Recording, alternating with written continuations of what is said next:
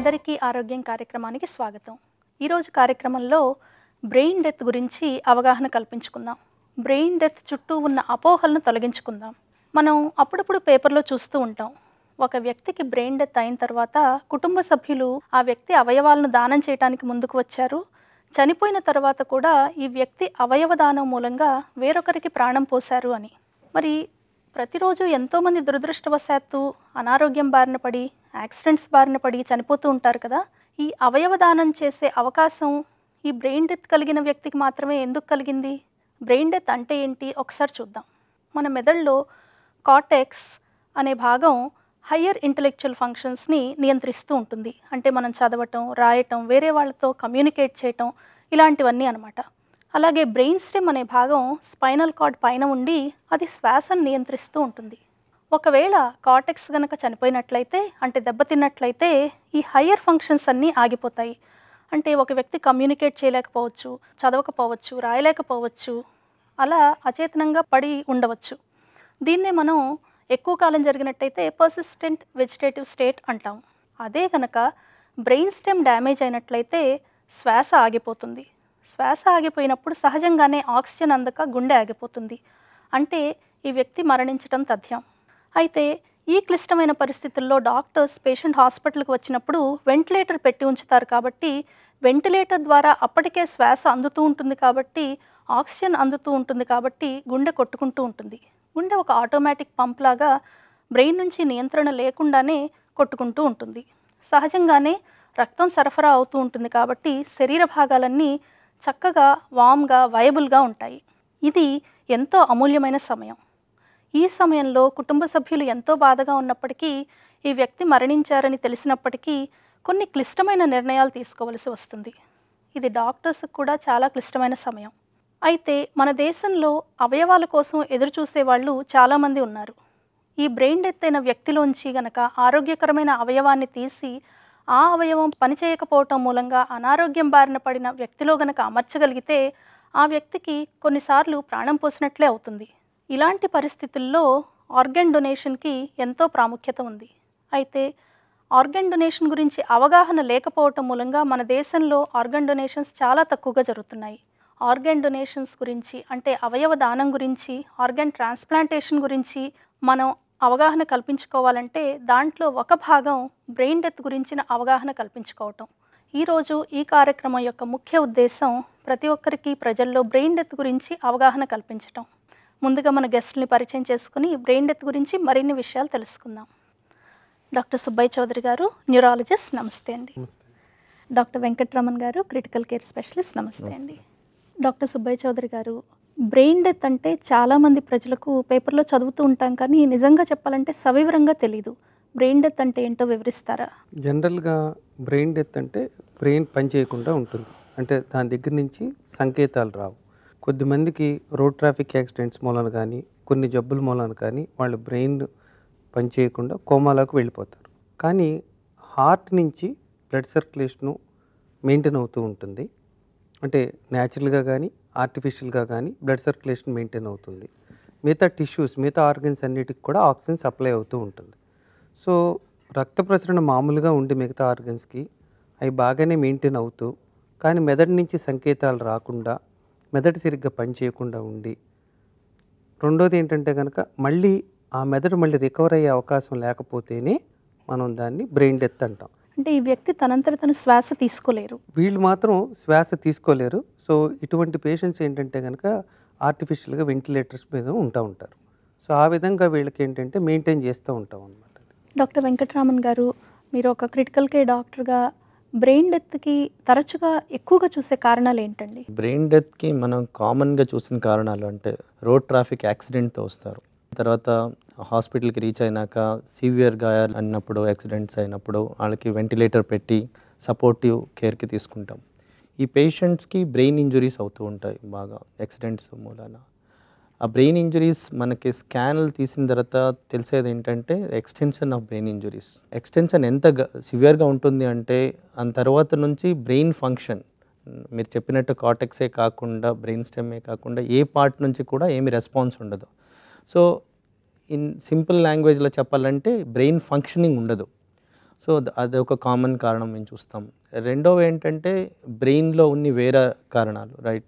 Tumours గానీ, లేదంటే బ్రెయిన్‌లో బ్లీడింగ్ గానీ, ఆర్ స్ట్రోక్ గానీ వచ్చి ఈ బ్రెయిన్ స్టెమ్ మీద ఉన్న ప్రెషర్ వల్ల ఆన్ ఎఫెక్ట్‌తో కోన్ అయిపోయి ఆ functioning on the brain functioning loss అయిపోవడము.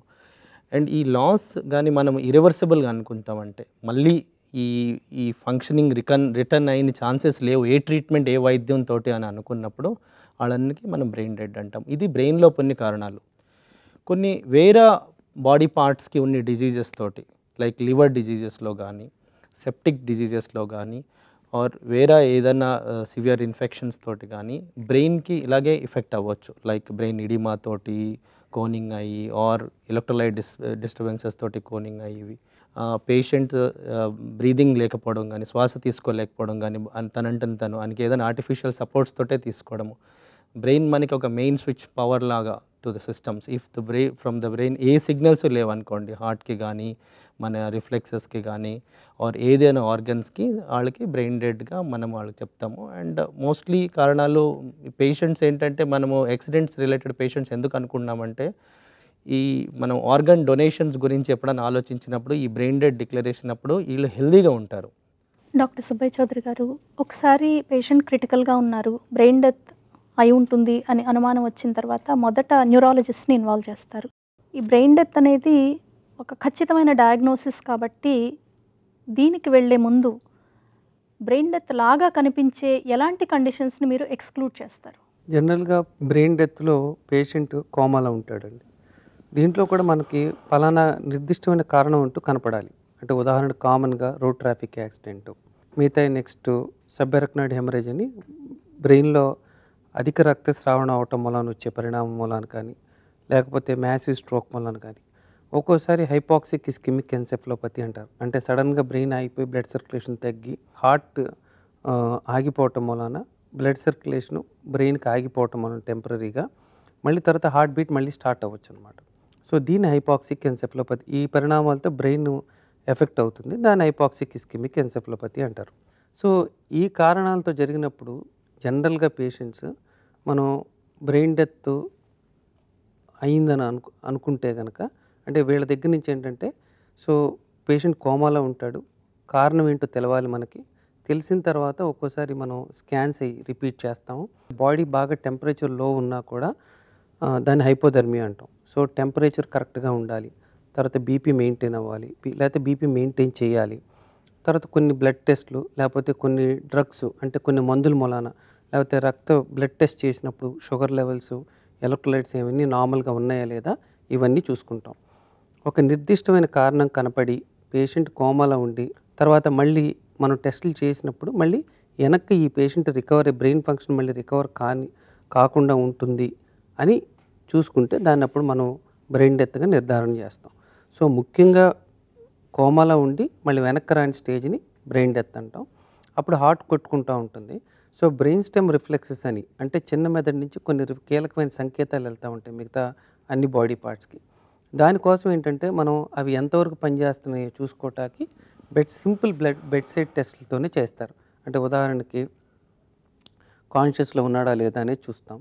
2 పీపుల్స్, అంటే కంటి నల్లగుడ్లో పీపుల్స్ అని ఉంటుంది, అవి రియాక్ట్ అవుతున్నాయా లేకపోతే రియాక్ట్ అవ్వకుండా ఉన్నాయా అదొకటి. తర్వాత ఆ నల్లగుడ్డ మీద టచ్ చేసినప్పుడు చిన్న కాటన్తో టచ్ చేస్తే అది మనం సడన్గా బ్లింక్ చేస్తారు, దాన్ని కార్నియల్ రిఫ్లెక్స్ అంటారు. అలాగే నోట్లో చిన్న సక్షన్ దీని మూలన పెట్టి గ్యాగ్ రిఫ్లెక్స్ అంటారు. తర్వాత హెడ్ మూవ్ చేసినప్పుడు ఐస్ కదులుతున్నాయా లేదా అనేది క్యాలరీ టెస్ట్ అని. అలాగే నెక్ పైన ఏ భాగంలో అయినా సరే మనం గట్టిగా ప్రెషర్ పెడితే దానికి వాళ్ళు ఏమన్నా స్పందన ఉందా లేదా అని చూస్తారు. ఆ స్పందన ఏమీ లేకపోతే కనుక మనం దీన్ని బ్రెయిన్ స్టెమ్ రిఫ్లెక్సెస్ లేవు అని చెప్తాం. తర్వాత మూడోది ఇంపార్టెంట్ యాప్నే టెస్ట్ లాంటివి చేస్తారు. ఇవి చేసి ఈ 3 క్రైటీరియా ఫిట్ అయితేనే మనం స్పష్టమైన ప్రోటోకాల్స్ ప్రకారంగానే ఫాలో అయ్యి అప్పుడు మనం దాన్ని బ్రెయిన్ డెత్తా లేకపోతే పేషెంట్ సింపుల్ కోమాలో ఉన్నారా, లేకపోతే కనుక లాక్డ్ ఇన్ సిండ్రోమ్ అని, వెజిటేటివ్ స్టేట్ అని ఇలాంటివి కూడా ఉంటుంది. వీటన్నిటికీ తేడాతో గుర్తించి మనం సునిశ్చితంగా చేసినప్పుడే మనం దీన్ని బ్రెయిన్ డెత్గా నిర్ధారణ చేయగలుగుతామండి. డాక్టర్ వెంకటరామన్ గారు, కోమా, బ్రెయిన్ డెత్ ఈ రెండిటికి తేడా ఏంటండి? ఈ కోమా స్టేజ్కి బ్రెయిన్ డెత్కి డిఫరెన్స్ చేయడం ఏంటంటే, మనం కోమా అన్కాన్షియస్నెస్ కానీ ఆర్ స్పృహలో లేకపోవడం కానీ ఇరివర్సిబుల్ అయిపోయింది అని అనుకుంటే, it never recover back to any life state. అది due to so many reasons, severe brain injury accident అప్పుడు కానీ ఆర్ బ్రెయిన్లో ఉన్ని సార్ చెప్పినట్టు కారణాలు కానీ ఆర్ ఎనీ ఆర్గన్ కారణాలతోటి కొన్ని టెస్ట్స్ చేస్తాం అలా సార్ చెప్పారు. అప్పుడు ఏంటంటే పేషెంట్కి కోమాలో ఉండాలి, ప్లస్ బ్రెయిన్ స్టెమ్ నుంచి కానీ బ్రెయిన్ నుంచి కానీ బాడీ ఏ పార్ట్కి సిగ్నల్స్ బయటకి రావట్లేదు ఆయనకి టెస్ట్ చేయడానికి కొన్ని సిగ్నల్స్ టెస్టింగ్స్ చేస్తాము and apnoea test, confirmation test చేస్తాము. అవి చేసిన తర్వాత ఈ పేషెంటు మళ్ళీ ఈ కోమా నుంచి రికవరీ అయిన స్టేట్ లేదు అని మేము ఒక నిర్ధారణకు వచ్చినప్పుడు అప్పుడు ఆయనకి బ్రెయిన్ డెత్ అంటాము. ఇది అన్ని ముందు మాత్రము వాళ్ళకి కోమా కానీ అన్కాన్షియస్నెస్ అంటాం. మనకి బోల్డ్ అన్ని కారణాలు ఉన్నాయి, అన్నీ రివర్సిబుల్, మామూలుగా వాళ్ళు రికవరీ అవుతారు. రికవరీ అవ్వరు అని నిర్ధారణ అయినప్పుడే ఆయనకి కోమా అంటాం. డాక్టర్ సుబ్బయ్య చౌదరి గారు, మీరు ఇంతకుముందు మాట్లాడుతూ కొన్ని రిఫ్లెక్సెస్ చూస్తాము, తర్వాత యాప్నియా టెస్ట్ చేస్తాము అన్నారు కదా, అలాగే ఒక ప్రోటోకాల్ ఫాలో అవుతాము అన్నారు. ఈ బ్రెయిన్ డెత్ని డిక్లేర్ చేసేటప్పుడు ఫాలో అయ్యే ప్రోటోకాల్ ఎలా ఉంటుందండి? ప్రతి హాస్పిటల్ ఇది ఫాలో అవ్వాలా? అలాగే యాప్నియా టెస్ట్ అంటే ఏంటి? ఈ బ్రెయిన్ డెత్ డిక్లేర్ చేసేటప్పుడు ఖచ్చితమైన స్పష్టమైన ప్రోటోకాల్స్ పాటించాలి. ప్రతి కంట్రీకి వాళ్ళ యొక్క స్పష్టమైనవి ఉంటాయి. చాలా వరకు ఒకే రకంగా ఉన్నా కూడా కొద్ది చిన్న చిన్న తేడాలు ఉండొచ్చు. ఉదాహరణకి ఇక్కడ బ్రెయిన్ డెత్ డిక్లేర్ చేయాలంటే మన దేశంలో మాత్రం నలుగురు డాక్టర్లు ఉంటారు. ఆ నలుగురు డాక్టర్లలో ఒకళ్ళు ట్రీటింగ్ ఫిజిషియన్ ఉండాలి. అంటే ఎవరికి పేషెంట్ ఎవరి కింద అడ్మిట్ అయ్యారో ఎవరు చూసుకుంటున్నారో వాళ్ళు. తర్వాత ఈ బ్రెయిన్ డెత్ డిక్లేర్ చేయటానికి ఉన్న అనుభవం ఉన్న డాక్టర్ ఒకళ్ళు ఉండాలి.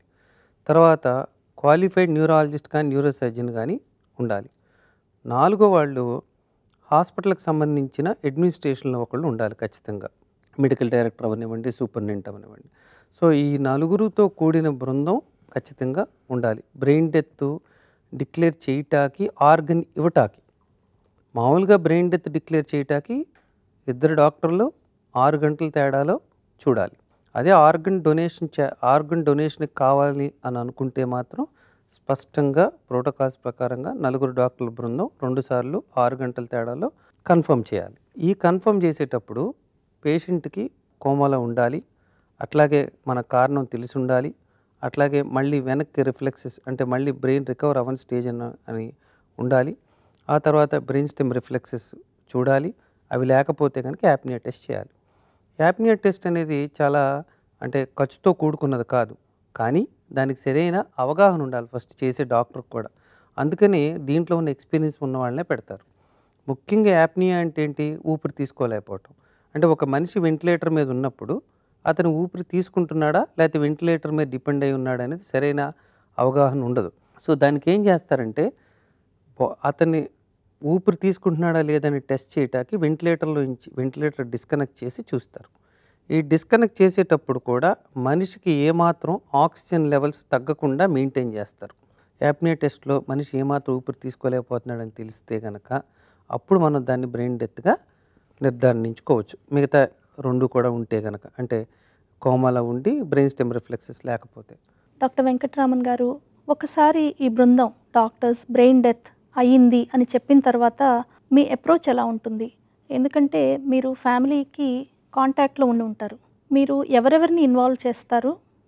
ఫ్యామిలీతో అప్పుడు మీరు చర్చించే విషయాలు ఏంటి? ఎలా అప్డేట్ చేస్తారు? ఈ సెన్సిటివ్ విషయానికి చాలా ఎంపతితో, సింపతితో వాళ్ళ ఎమోషన్స్కి అర్థం చేసుకొని డైరెక్ట్గా ఒకే వర్డ్తో కాకుండా అందరినీ ఫ్యామిలీకి ఒక కౌన్సిలింగ్ రూమ్లో కూర్చోబెట్టి వాళ్ళకి క్లోజ్ రిలేటివ్స్, ఫాదర్ కానీ మదర్ కానీ వాళ్ళ బ్రదర్స్ కానీ వైఫ్ ఆర్ హస్బెండ్ పిల్లలు కానీ అందరికీ social workers, transplant team coordinators వాళ్ళందరూ ఉంటారు. ఇప్పుడు మనకి ఇక్కడ తెలంగాణ గవర్నమెంట్ తరపు నుంచి కూడా జీవన్ దాన్ సోషల్ టీమ్స్ కూడా మాకు హెల్ప్ చేస్తున్నారు ఇలాంటి టైంలో. ఫస్ట్ పాయింట్ ఏంటంటే ఈ సీరియస్నెస్ వాళ్ళకి ఎక్స్ప్లెయిన్ చేయడం ఫస్ట్. సెకండ్ ఏంటంటే ఈ సీరియస్నెస్కి అన్ని రకాల ఎఫర్ట్స్ తర్వాత కూడా అన్ని రకాల ప్రయత్నాలు, ట్రీట్మెంట్స్ తర్వాత కూడా పేషెంట్ రికవరీ అవ్వకపోవడము అండ్ అయిన ఛాన్సెస్ కూడా ఉండకపోవడము ఫ్యూచర్లో. తర్వాత ఈ టెస్ట్స్ సార్ చెప్పిన టెస్ట్స్ అన్నీ మనం చేసిన తర్వాత మనం ఒక కన్క్లూజన్కి రావడము, ఒక టీమ్ ఆఫ్ డాక్టర్స్ కన్క్లూజన్కి రావడము, ఇది స్లోగా ఫేజ్ వైజ్ మేనర్గా వాళ్ళకి ఎక్స్ప్లెయిన్ చేయడం. తర్వాత ఏంటంటే ఇంకా మీరు ట్రై చేయండి, ఇంకేమన్నా ఆల్టర్నేటివ్స్ ఉపాయాలు ఉన్నాయా, ఇంకేమన్నా ఆల్టర్నేటివ్ ట్రీట్మెంట్స్ ఉన్నాయా, మీరు ఇంకా వేరే డాక్టర్స్కి ఎవరికైనా పిలవండి. ఇలాంటివన్నీ చాలా ఇమోషనల్ అవుట్బర్స్ట్స్ మేము చూస్తూ ఉంటాము. అండ్ ఆ టైంలో వాళ్ళు ఇంకా హార్ట్ బీటింగ్ ఉంది కదా, బీపీ వస్తుంది అంటున్నారు కదా, ఇంకా పేషెంట్ వామ్గా ఉన్నాడు కదా సార్ అన్నట్టు అన్నీ చెప్తూ ఉంటారు వాళ్ళు. సో వాళ్ళకి ఈ టైంలో బ్రెయిన్ అసలు పని చేయట్లేదు, ఇంకా ఈ బ్రెయిన్ ఎప్పుడు పని చేయదు అని ఎక్స్ప్లెయిన్ చేయడం చాలా డిఫికల్ట్గా ఉంటుంది, అది టైం టేకింగ్ కూడా. సో కొన్నిసార్లు ఏంటంటే ఫస్ట్ ఒక కౌన్సిలింగ్లో వాళ్ళు ఒప్పుకోరు.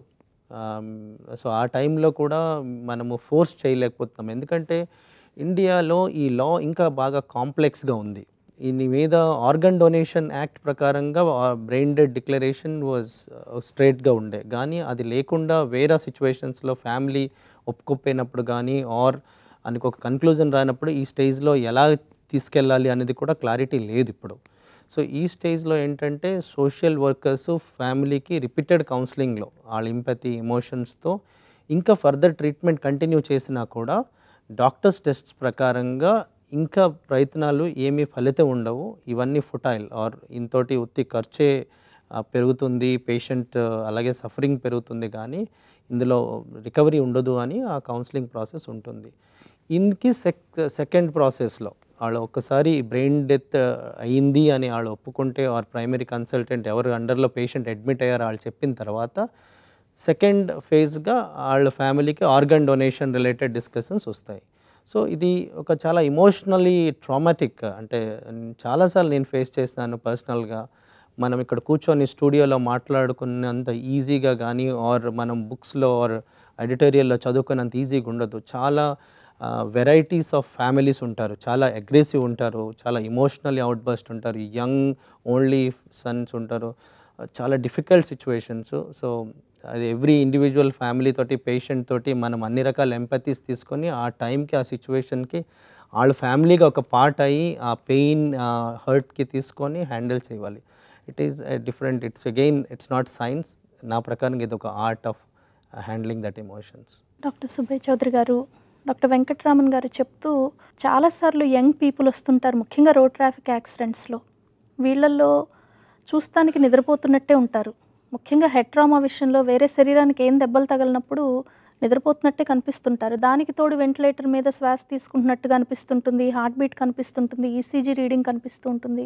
కానీ బ్రెయిన్ డెత్ అయిపోయింది, వీరింక బతకరు. సో అలాంటి సమయంలో ఏమేమి ఈ పేషెంట్ ఫ్యామిలీ మెంబర్స్ని కన్ఫ్యూజ్ చేస్తాయి? మీరు ఫేస్ చేసే క్వశ్చన్స్ ఎలా ఉంటాయి? ఎవరికైనా సరే యాక్సెప్టెన్స్ ఉండదు చాలామందికి, ఎందుకంటే ముఖ్యంగా రోడ్ ట్రాఫిక్ యాక్సిడెంట్స్లో సడన్గా అనుకోకుండా ఒక మనిషి వాళ్ళకి కావాల్సిన అత్యంత ప్రియమైన వ్యక్తి ప్రాణం పోయిందనే దాన్ని వెంటనే వాళ్ళు డైజెస్ట్ చేసుకోలేరు. అది సింక్ అవటానికి టైం పడుతుంది ఒకటి. రెండోది ఏంటంటే ఫస్ట్ అసలు బ్రెయిన్ డెత్ అనే కాన్సెప్టే చాలామందికి అవగాహన లేదు. అవగాహన లేకపోవటం వాళ్ళ తప్పు కాదు, ఎందుకంటే మన అవగాహన కల్పించలేకపోవటంలో అందరిది పాత్ర ఉంది. హార్ట్ కొట్టుకున్నా కూడా బ్రెయిన్ పని చేయనప్పుడు వీళ్ళు కూడా ఎక్కువ కాలం బతకరు. 100కి 97 మంది ఒక వారం కంటే ఎక్కువ బతకరు. అంటే కొన్ని రిపోర్ట్స్లో కొన్ని నెలలు బతికారని కూడా ఉంటుంది, అది వేరే విషయం. బ్రతికినా కూడా మళ్ళీ ఇంత మట్టికి చరిత్రలో బ్రెయిన్ పని చేయలేదు అని చెప్పి వైద్య బృందం నిర్ధారించిన తర్వాత మళ్ళీ బతికిన వాళ్ళు లేరు. హార్ట్ అంటే ఆగిపోయి మళ్ళీ కొట్టుకోవటం స్టార్ట్ అయ్యి మళ్ళీ బతికిన వాళ్ళు ఉన్నారు. కానీ బ్రెయిన్ డెత్ ఒకసారి అయిపోయిన తర్వాత వాళ్ళు బతకరనే దాని గురించి వాళ్ళకి నిదానంగా మనం ఎక్స్ప్లెయిన్ చేయాలి ఒకటి. రెండోది వాళ్ళకి ఏంటంటే హార్ట్ కొట్టుకుంటుంది కదా అనే ఉద్దేశంతో ఇంకప్పుడే డెత్ కాలేదని అనుకుంటారు. అలాగే కొన్నిసార్లు బ్రెయిన్కి సంబంధం లేకపోయినా కూడా స్పైనల్ కార్డ్ నుంచి రిఫ్లెక్సెస్ ఉంటాయి ఆటోమేటిక్గా.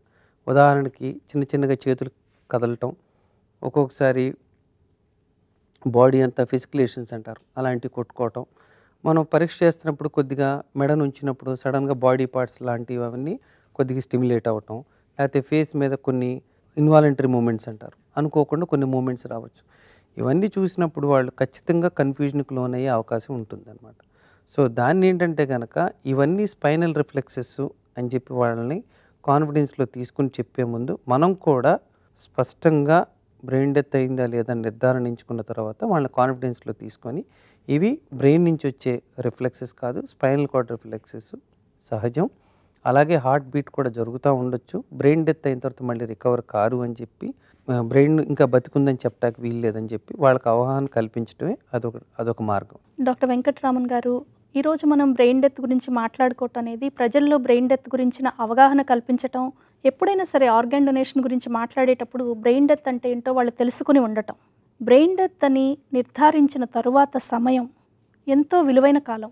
ఆ కాలంలో ఒకవేళ ఫ్యామిలీ మెంబర్స్ కనుక ఆర్గాన్ డొనేషన్ చేస్తామని ముందుకు వచ్చినట్లయితే నెక్స్ట్ ఆ ప్రాసెస్ని నెక్స్ట్ స్టెప్కి ఎలా ఫెసిలిటేట్ చేస్తారు, ఎవరెవరిని ఇన్వాల్వ్ చేస్తారు? ఒక్కసారి ఈ బ్రెయిన్ డెత్ అనేది డిక్లేర్ చేసిన తర్వాత, అది ఇప్పుడు లా ప్రకారంగా డెత్, బ్రెయిన్ డెత్ డిక్లేర్ అయిన తర్వాత చాలామంది ఫ్యామిలీస్ ఈ రిలేటివ్స్వి అవయవాలు, ఈ ఇంపార్టెంట్ ఆర్గన్స్, ఈ వాల్యుయబుల్ ఆర్గన్స్, ఈ ఆర్గన్స్ వేరే పేషెంట్స్కి ఎవరికి ఆర్గన్స్ పనిచేయలేదు, ఒక రెండో లైఫ్ ఇస్తాయా అవి అని గురించి ఆలోచించకుండా అంత్యక్రియలకి తీసుకెళ్ళిపోతారు. సో దానివల్ల ఆర్గన్స్ యూజ్ కాకుండా వేస్ట్ అయిపోతుంటాయి. అదర్ సైడ్ ఏంటంటే చాలామంది ఈ అవగాహన ఇప్పుడు పెరుగుతూ ఉంది. మన జీవన్దాన్ ప్రోగ్రాం వల్ల ఉభయ రాష్ట్రాల్లో ఇప్పుడు ఆర్గన్ డొనేషన్ ప్రోగ్రామ్స్ పెరుగుతుంది. వాళ్ళు ఒప్పుకుంటే నెక్స్ట్ ఫేజ్లో మనము ఆర్గన్ డొనేషన్ కోఆర్డినేటర్స్ అని ఉంటారు. వాళ్ళు వచ్చి ఫ్యామిలీతో కూర్చొని కౌన్సిలింగ్ చేస్తారు. How organ donation helps the same ఈ పేషెంట్ ఆర్గన్ డొనేషన్లో ఉన్న ఆర్గన్స్ లైక్ కార్నియా కానీ, హార్ట్ కానీ, లంగ్స్ కానీ, లివర్ కానీ, కిడ్నీ కానీ, ఇంకొక 5 or 5-6 పేషెంట్స్ ఎవరు ఈ ఆర్గన్స్ పనిచేయపోయిన మూలన ఈ లైఫ్కి స్ట్రగుల్ అవుతున్నారో వాళ్ళకి ఇవి డొనేట్ చేస్తే వాళ్ళు ఇంకా నార్మల్ లైఫ్కి వెళ్తారు అని వాళ్ళు కౌన్సిలింగ్ చేస్తారు. ఈ కౌన్సిలింగ్లో కానీ వాళ్ళు ఒప్పుకుంటే దెన్ ఈ ఫ్యామిలీ ఇన్ఫార్మ్ చేస్తారు, కన్సర్న్ ఇస్తారు దట్ మేము ఈ ఆర్గన్స్ డొనేట్ చేయాలనుకుంటున్నాము. దీనికి ఒక పద్ధతి ఉంది. ఈ పద్ధతిలో హాస్పిటల్ అథారిటీ జీవన్దాన్ ప్రోగ్రామ్కి గవర్నమెంట్కి ఇన్ఫార్మ్ చేస్తారు.